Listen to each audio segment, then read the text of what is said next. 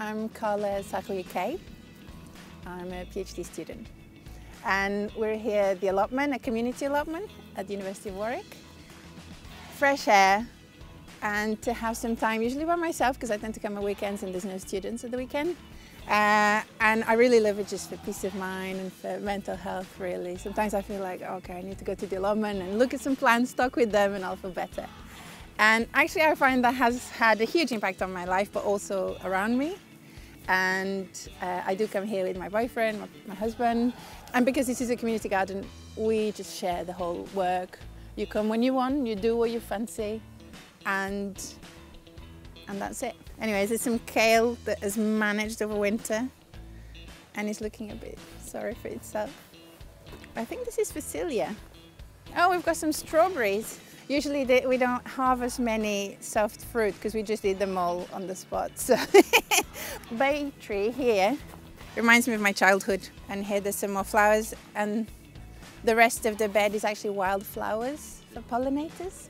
It has actually changed the whole way I eat, the whole way I relate to other people, because it's a very sociable place. It's a community garden, so we end up sometimes having too many seedlings, so you give them around to friends. It's really interesting also with people from different countries. They'll want to grow different things and they'll grow them in different ways and for different uses. I really don't consider myself an activist, because for me activists really have a really strong fire in themselves. And my friends are really activists, and some of them are like, they sometimes put themselves in danger, their life in danger. That's not the language I use. The weird thing is really then when people tell me, oh, you know what really changed the way I see things was that time I came for dinner to your house and we're just having a chat. So really good friends, really just chatting, and we're cooking, and then I just stand up, go to the windowsill, take some basil and some rosemary and put it in the food, and then keep going. And like 2 years later, my friend says, you know what, since that day when you stood up and got some herbs on the windowsill, that really made me realize the food is all around us and not necessarily just in the supermarket.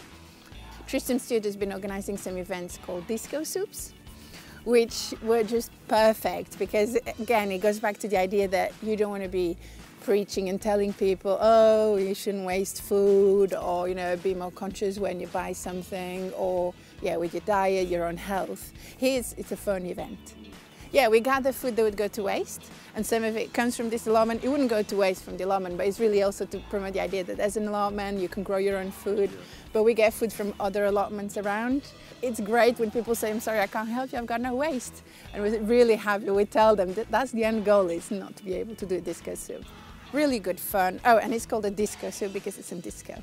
So usually you've got either a live band, or we've had DJs before, or just a playlist going. But there's music, so you just end up having really long tables and people cook together and end up chatting with the person next to them, and it's really interesting, again, advice you get. People engage in a very positive way. The real challenge with disco soups is not finding food. There's tons of food being wasted. So the real challenge is more the organisation and then like cooking the soup on time and things like that. But people come back, like whenever you see them again, they recognise it. Oh, you're from the disco soup. You know what? I made that onion soup, or I made this, or I made that. They happen all around the world, all around Europe mainly, I think.